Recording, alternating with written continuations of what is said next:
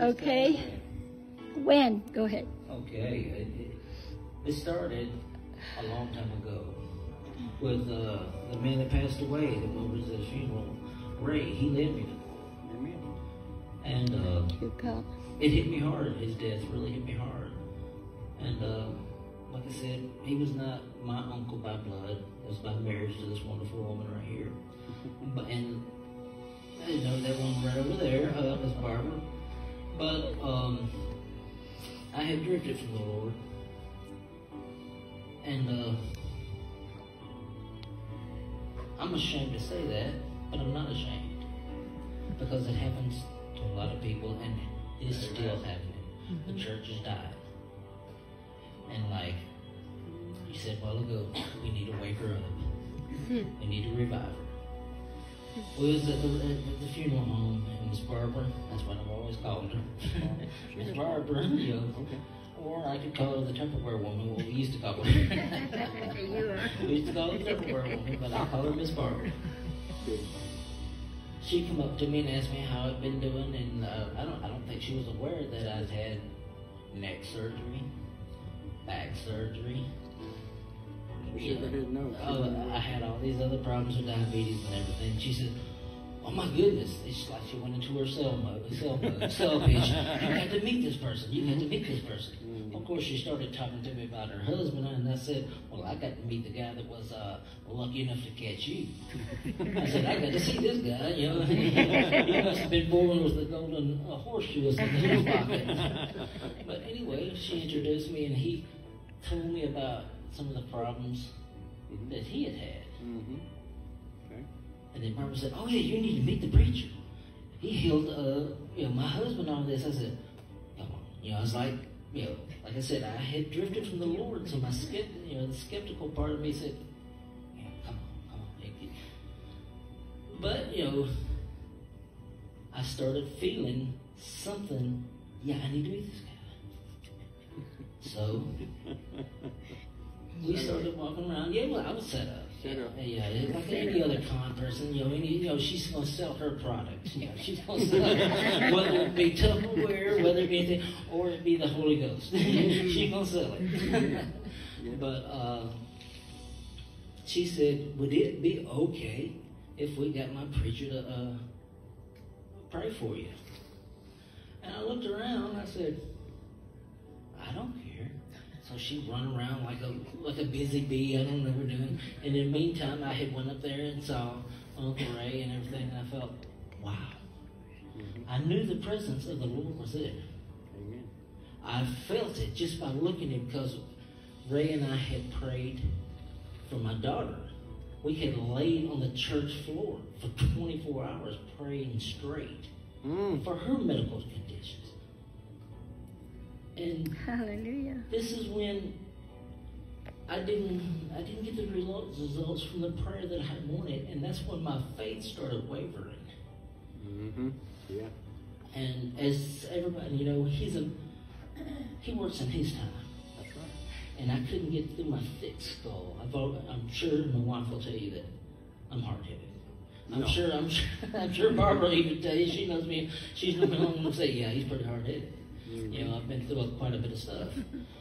But, you know, I just couldn't figure out why he wouldn't do what I was asking.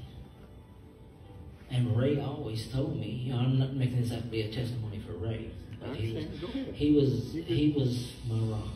He was a lot of people's rock. He never let me stray too far. He always kept me, and his nickname for me was Dummy. He said, "Dummy." That's what her daddy used to call me. He said, "Dummy, you know, God, He doesn't work on our schedule. That's right. He works on His schedule." That's right. And guess what? That's true. Because when I met you, and you said that you wanted to pray for me, you wanted to lay hands on me, and you wanted to heal me, and when you said that, this man back here, you, Prophet Victoria. yeah, they was there. I felt the presence of Ray and the Holy Ghost. It was like the top of my head blew off. It was like a lightning bolt, like I feel it in me right now. Praise God. Well, that's a good thing. He took your mind away and gave you his. Absolutely. Absolutely. That's Like I it. said, I feel it right now. And it ain't no joke. That's I'm trying right. to explain it to my wife, and I can't. It's like this man down here right now. He's still swimming in the glory. Amen. Mm. Jesus. Yeah.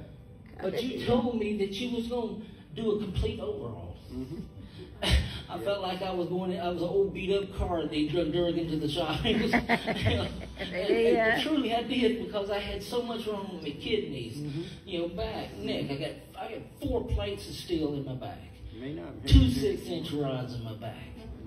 I couldn't hardly move. My wife, she used to say, I don't know what we're going to do with you. I said, well, please just don't put me out to pasture. I walked into the funeral home with a cane.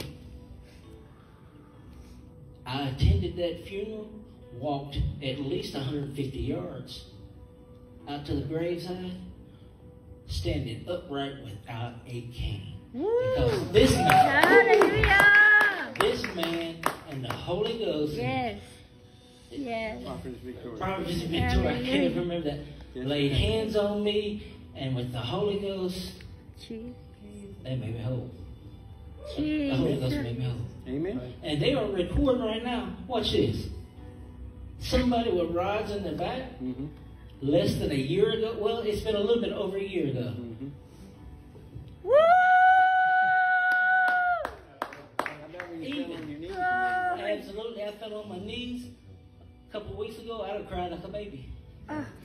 Even if the surgery had went perfect, should not be able to do that. Jesus. But God. But God said, I can do it. Yeah. Even if Thank the surgery had went perfect by human hands, Mm-hmm. Wow. Whoa! Wow. Hey, I come should on. not be able to You do that shouldn't be able to do because that. of the steel rods Yes. and the steel plates in my back. You shouldn't. Look at my neck. Oh, wow. Woo, come Come on. on. Steel plates in my back. Come on. Amen. Nothing but God. Jesus. I give nothing praise to nobody but God. That's Yeah. right. Yeah. Yes. That's Amen. I fell on Wow. my knees a while ago and gave praise. Because if He can heal me, Oh, He Jesus. can heal my body, and He can cure me of the doubts. Come on. Jesus. Come on. That's Jesus. it right there. He can cure anybody. That's like I was telling my wife. I want her to pray through to the Holy Ghost. Jesus. I said, He don't look the same. He don't feel the same to everybody. That's He's right. an on-time God. Yes. He is. Thank He you, will God. come to you in His time. Not your time. Jesus. Not my time. And not His time. Amen. Nobody. Your time. Oh, That's going out to hallelujah. everybody. Thank you, God. That's it. I can't come up here and command Him to come into you. Jesus. He's gonna come on His time. Jesus. He's not like an old freight train. He's not like a Greyhound bus. He's coming on His time. Thank the you, good thing is Father. He don't have any time. That's right. He's Kairos. That's No right. time. That's right. He's Amen. given us chronological time, which makes us chronos. Kairos, no time. That's why He can slow it down, speed it up, do whatever He wants. But go ahead. That is such a Yeah. powerful testimony. Yeah. The thing is, What are the things that you could not do? What you said, was this right, that you lived in pain every day? every day since the day I had my His surgery, wife shaking her head. She knows. I was in pain. Because, okay, a lot of people say, well, can't you take pain medicine? Well, yes, I could, and I did. But I felt myself going to a dark place. I hear you. Mm-hmm. Yes. I felt myself saying, I like these. If anybody knows what Percocet 10s are, if you know what those are, Really have it for me. I had hundreds of them. Still have hundreds of them. Still have prescription for hundreds of them. You need to flush them down tomorrow. I have flushed. All right. I just don't like them. I mean, I don't like the way they make me feel. Well, you don't need them. You know, some people say those are worth like $30 a piece on the street if you're wanting to sell your drugs. Wow. I had hundreds of them, Wow. but I don't want or need them. I had to get my son. I used to have to get him to help me up whenever I needed to get up. I could not sleep in a bed because if the bed had the slightest slope in it, those metal rods in my back said, that don't work. I had to sleep in a recliner. Yeah. That was my life. Every day. Every day. Wow. I had to give my son or my wife somebody to help me get up. Speaking of son, what does your son think now that you can do what you do? Well, I got home and I said, I told him, I said, I call him DJ, or I call him Dummy. Her dad just called me, just something, just messing around with your son. He's 15. Love him. I said, yeah, that's right. I said, guess what? Jug hid or something like that.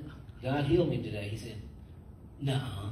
Like a 15-year-old. Yeah, that's right. I said, okay. He said, he's I from said, the yes, show me indeed. state. Got to be shown. That's right. He said, if he did, touch your toes. I said, you mean like this? Woo! I can imagine. And he looked at his mama like this. His mouth on his head. Mom, did you see that? He's just like, like a German shepherd. Turns his head. And he's just been amazed ever since. And I'm not telling you this as a joke. This happened. This is real. Come on. People take me to the hospital, x-ray me. There's more metal in my back and neck than there is bone. May not be none now. Whoa, I have watched God remove rods out of knees and bodies. That would be wonderful. I've seen God give a man in Baton Rouge, Louisiana, a brand new spine. That would be wonderful. Amen. Brand new. Woo. Come on, everyone. Let's give God the praise. Give God the praise.